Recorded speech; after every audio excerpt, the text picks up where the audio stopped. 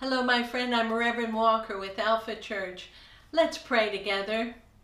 Lord, open our hearts and our minds to what you would say to us through your word today. In Christ's name, amen. Our scripture reading is taken from Luke chapter 7, verses 8 through 10. For I also am a man set under authority with soldiers under me, and I say to one, go, and he goes, and to another, come, and he comes, and to my slave, do this, and the slave does it.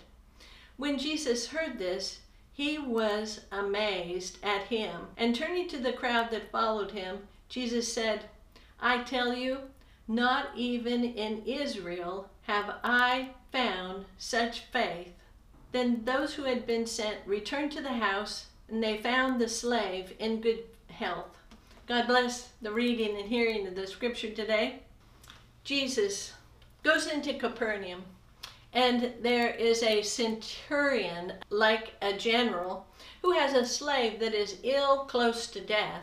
And the centurion calls on the elders, the Jewish elders, to go for him to Jesus and ask Jesus to come to his house. And when they go to Jesus, they say, this is quite a man, Jesus.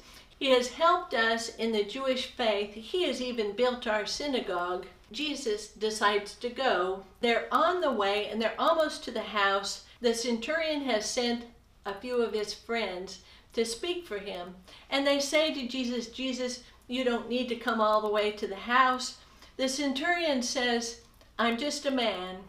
I'm a man under authority, and I understand authority. If I say to this person, do this, they do. That person, do this, they do. And he says, all you have to do is say the word. And Jesus is amazed. Jesus is amazed by this man's faith. And Jesus is amazed by your faith. Because when we recognize that Jesus is the Son of God and all authority is within him, and that he is the Savior of the world, there are no boundaries on him. He is not inhibited. He is the one who has all the power on earth and in heaven.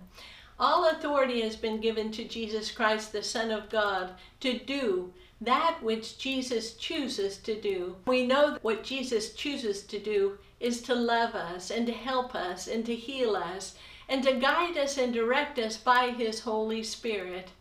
This witness that Jesus gives about this man is a witness of his faith's expectation.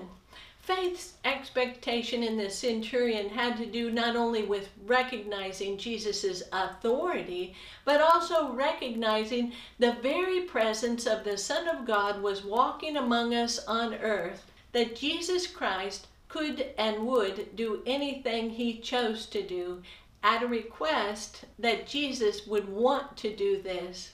We found this at Jesus' resurrection also. Jesus had been in the grave for 3 days, and then he rose from the dead, and Mary goes to the tomb, and she doesn't see Jesus, but she sees a gardener. But he calls her by name. Mary, he says to her, and she responds back, Rabboni, and they find each other there because he calls her by name. Her spirit knows that it's Jesus Christ. Her spirit knows that this is the Son of God, the Savior of the world. All authority is within him. And her expectation that he had risen from the dead was confirmed at that moment. And she went out to preach from there. She was the first preacher of the resurrection to the disciples and to the men and women that needed to hear that Jesus had risen from the dead. But not only that, the disciples find themselves behind locked doors. It's a time for them when they needed to gather up themselves and they needed to lock the doors, and they had a fear of the Jews at that time.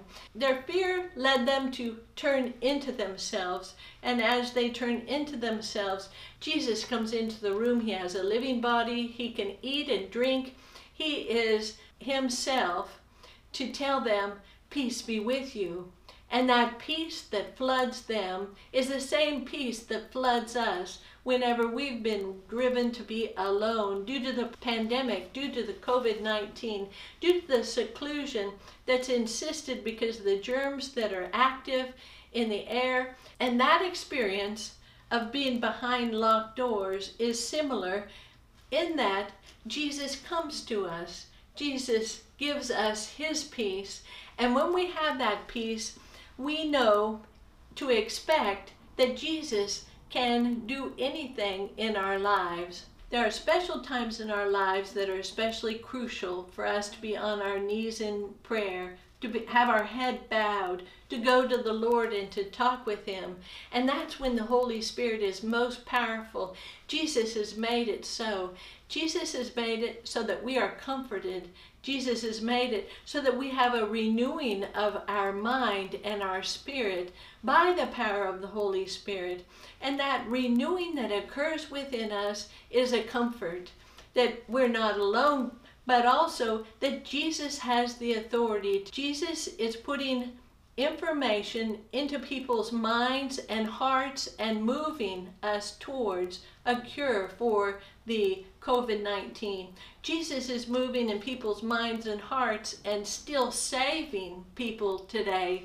Jesus is moving in people's minds and hearts. He is bringing families closer together in God's agape love. Jesus is moving in people's hearts, and he's leading them to open their Bibles in the evening and read the scripture. And I invite you, my friend, to read in Luke chapter 7 and to look again at the centurion's faith and to see that he's a man not only who knows authority, but he knows how to manage expectations of the best that will be, because the Son of God is with us. Let's go to prayer now. Gracious Heavenly Father, we thank you for this lesson from the centurion's faith, and we thank you that you've looked inside of our hearts and you see our faith burning bright there. We thank you. As followers of Jesus Christ, we anticipate the day that this pandemic will be done with, and also we anticipate faith will be strengthened, families will be united, will be loving each other better than before, because this is our Savior's Holy Spirit movement within our lives. As you speak to us by the power of the Holy Spirit, may we not hesitate.